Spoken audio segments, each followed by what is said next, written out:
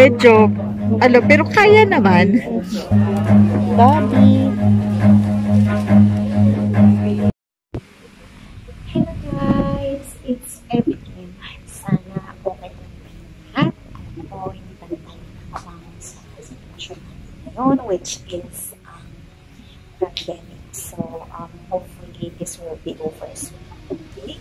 So, part of that, guys, alam natin may require tayo ng swab test, especially yung hindi mga nakakapasok ulit. So, kailangan mayroon tayong clearance na magpa-swab test muna tayo, and once we are cleared, saka tayo makakapasok ulit. So, this is the reason as well na magpa-swab test kami, Jake. So, hopefully may mga kayong tips and other awareness, our experience as well. Gusto lang namin share ito sa inyo. So, sana guys, kung mapupulot kayo dito sa share namin na vlog. Samahan nyo kami guys sa pagpapaswap namin. So, this is our first time swabbing. So, sana maging okay naman magiging result ng aming swab test. So, first guys is of course is a share namin lahat sa inyo ang aming experience ni Jake sa swabbing. So, first step is kailangan talaga mag-register kayo online. Important yun kasi mas mahaba ang pila pag mag-register. Pag nag-booking ka doon, kailangan mag-fill out ka ng ganitong form. Kasi itong form na to, meron kailangan fill outan dito na details, which is all your personal details such as first name, full name, and everything. So, after that, kailangan mo munang pumila doon sa walk-in for manual registration. So, kailangan meron ka ng online registration para meron ka ng code. Kasi code na yun yung gagamitin para sa swabbing. So, hindi ka pwedeng mag-swab pag walang code. The reason is, yung code na yun, like this one, kailangan yun na matrace kasi hahanapin yun pagdating doon sa mismo sa swabbing. Kasi doon po i-attach or i-associate yung result ng inyong swab test. Okay? So, kailangan mo talaga yung code na yun. Tsaka kailangan mo rin yung code na yun para i-track yung swab test result later on sa website, which is gagawa din kami ng another video for it para ituro sa inyo kung paano po matrace yung status or ma-check yung status ng swab test result. Okay?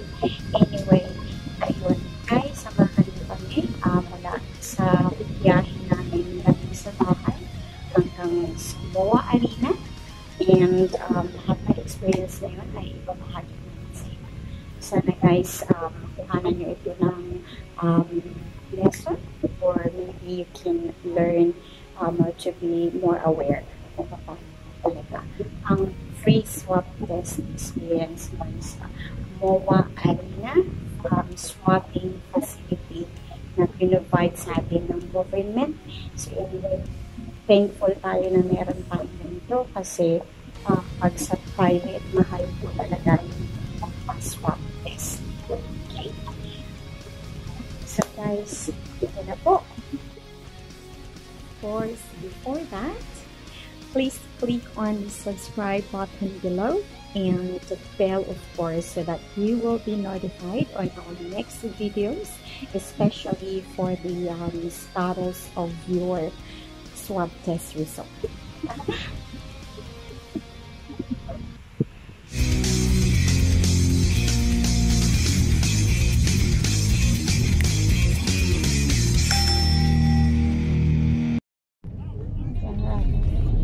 Punta na kami ng MOA.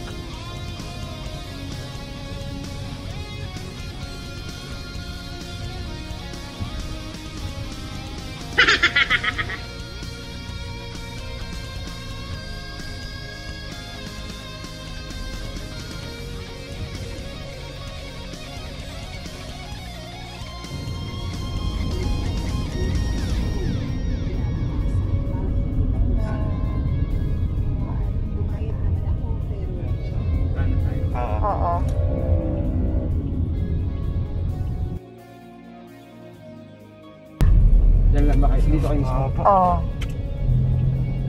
Ay, tama, diba? Oo. Oo.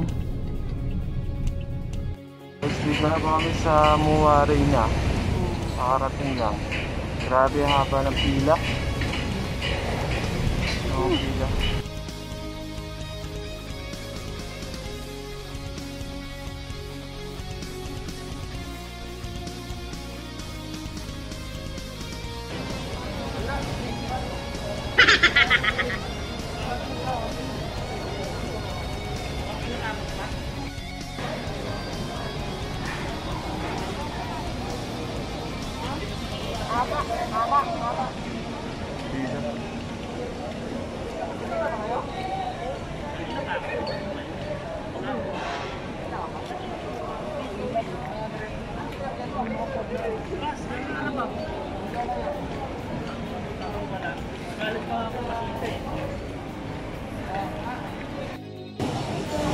So, ayan.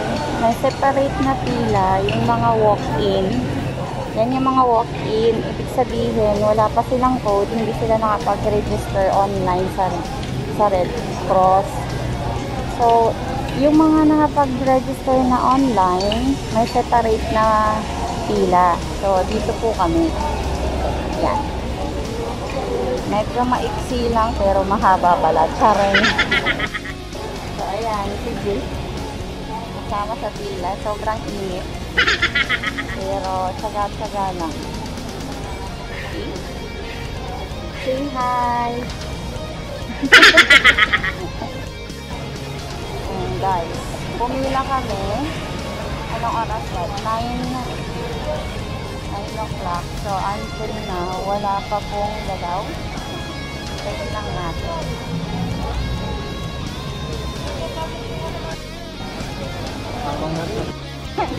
Si Jake, habang nasa pila, nagtitinda daw siya ng vitamins. Ayun na. Vitamins. Murang-mura na po yan. Murang-mura na daw. Magkano? Ayan. Magkano isa? 20 more alkaline. Ayan. Umusol ng konti. Konti lang. Siguro mga 5 steps. A few moments later.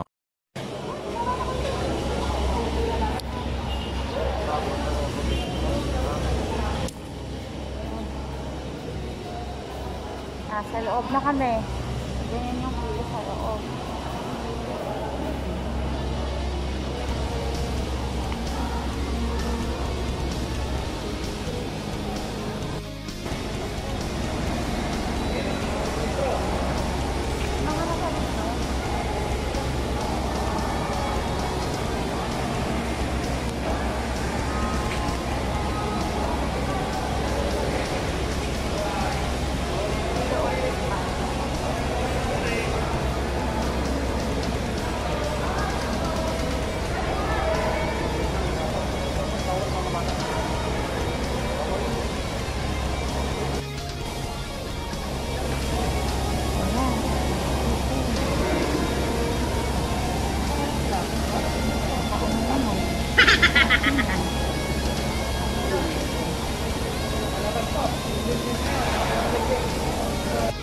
Yan, iba, walang mga face shield. Yung iba naman meron, pero nakataas. Hindi na rin halos nasusunod yung social distancing. Pag may mga bata, saka senior citizen, may priority lane sila. So, nandun sila sa unahan. Yung mga buntis, mga PWD, doon pinapauna sila. Pregnant, PWD, senior citizen, yung mga priority natin. So, doon sila pinapapunta sa pinakauna. Meron pong nagbabantay ng sila para mag-organize yung ano natin.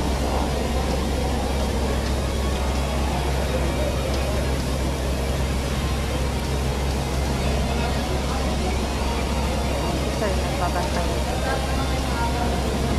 Nag-explain din pa kung paano yung pila. A few moments later. So guys, it's past 11 a.m. and yung first lane pa lang yung matatapos. Yung first lane na yan ay lane yan ng mga frontliner, which is also a special lane or exclusive lane. So after mapatapos yung first lane, kami na po yung second lane tapos third lane. So it's been 2 hours, hindi pa rin kami nakapag-start ng swabbing.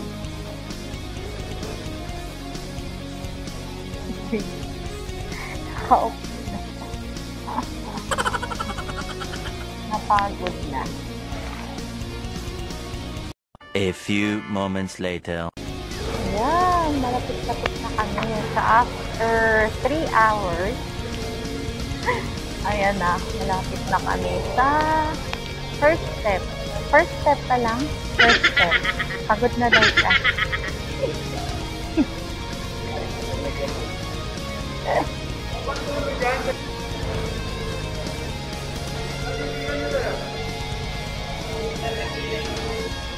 See, dito na kami sa ayan, sa unawa. Dito kayo.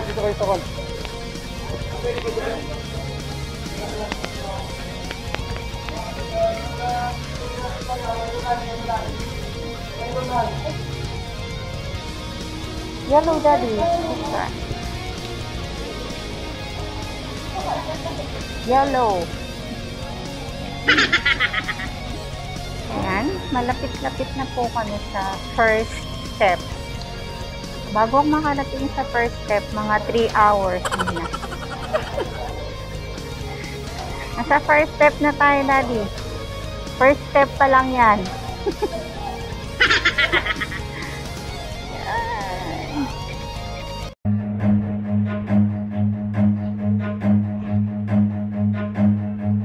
Run.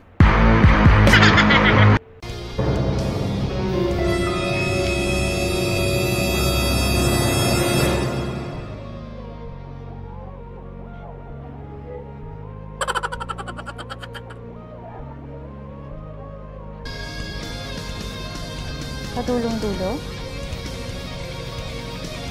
Bawal pala dalhin yung mga water. Yung mga line.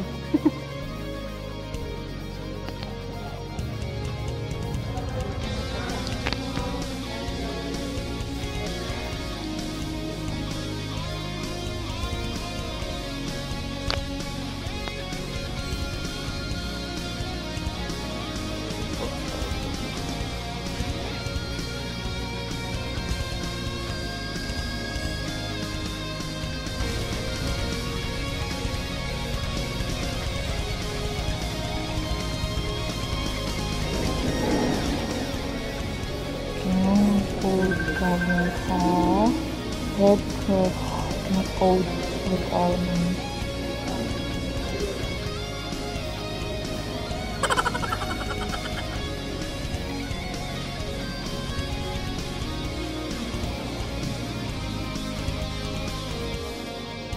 Tayo nang susunod, daddy. Daddy, tayo nang susunod.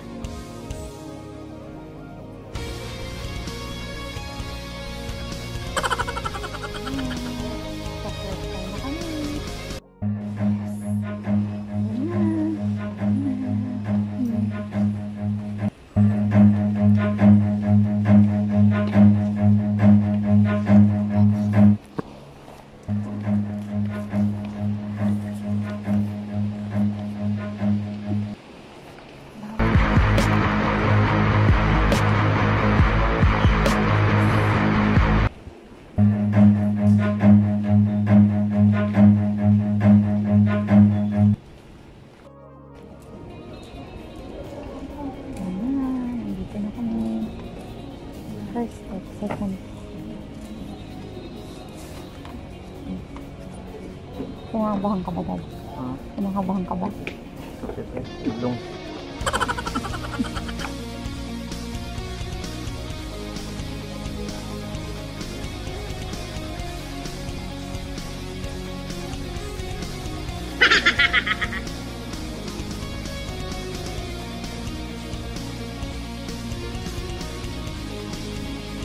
Pagalitan sila na speak na natin.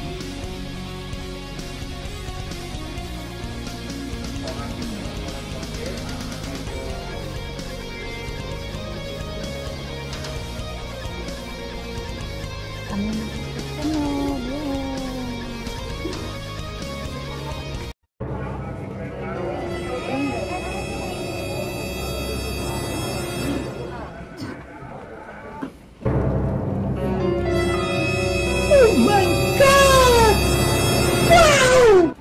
Salamat.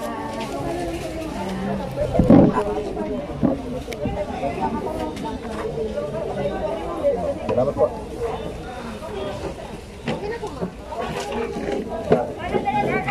Very good. Nakapalit naman sila ng gloves bago tayo i-swab. So, thankful. Nandito na tayo.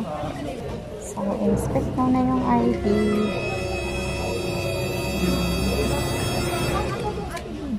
Puwabo. Pangalan, ma'am? Febis. Ma'am, first time niyo po? Opo. Ma'am, so bali itong barcode po na binigay sa ID niyo, ito po yung pag-verify din sa Red Cross website po. O sige. Ang lalagay na barcode, itong barcode na binigay sa inyo. Etong nandito. So, yun yung barcode na i-enter ko sa website. Yes, ma'am. Okay, sige. Yung barcode niyo po. Tapos yung password, ma'am, NA po, not applicable. O sige, password is non-applicable. Opo, NA po. NA walang slash. Pwede naman po, kung Okay. ayaw po. NA na malaki, tapos kung ayaw, NA na maliit, ma'am. O sige, Pwede sige. naman pong NA na walang slash kung Okay, ayaw. Yun sige. yung try nyo Try naman, ko lang ma'am. po pag pumasok. Doon sa website po na inano namin, doon sa harapan. Dun sa harapan po. Sige, sige. Okay. Yun po, ma'am. Thank you. Ma'am, so bali dalawang specimen po yung gagamitin natin sa Oo. inyo. Itong medyo payat po sa may dalawang butas ng ilong, ma'am. Okay. Kung may naramdaman po kayong masakit o nababahing, hindi nyo kaya, pataas lang po yung kamay para Gaganon alam yun. po. Opo. Sige. Tapos itong medyo mataba naman po sa may bunganga natin. Kung nasa Sa bibig yan. hindi mo kaya, pataas ang bibig. O nyo sige. po. Okay. Ma'am, patanggal na ng fish shield tsaka Okay. Naluluha ako. Medyo, pero kaya naman. Muntik-muntika na ako mabahing, pero okay naman. So next, sa bibig na. Okay, sige, wait lang. Nga, tapos labas yung dila. Okay, wait lang. Naiyak ako. Pinigilan ko eh. So, yan na.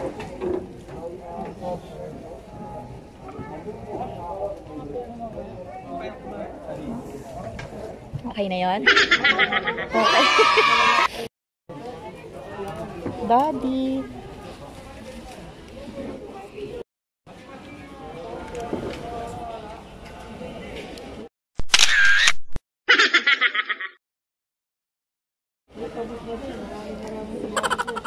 Ayan, tapos na yan.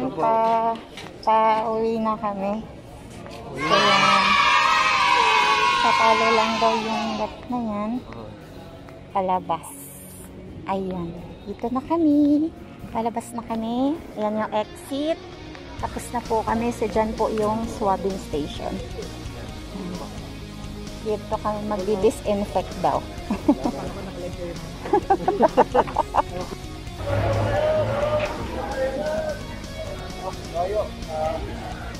Yan po yung registration pagka hindi ka nakapag-online registration. So, yun yung manual registration ng Red Cross para makakuha ka ng code bago ka makapag-swab. Okay? So, dyan.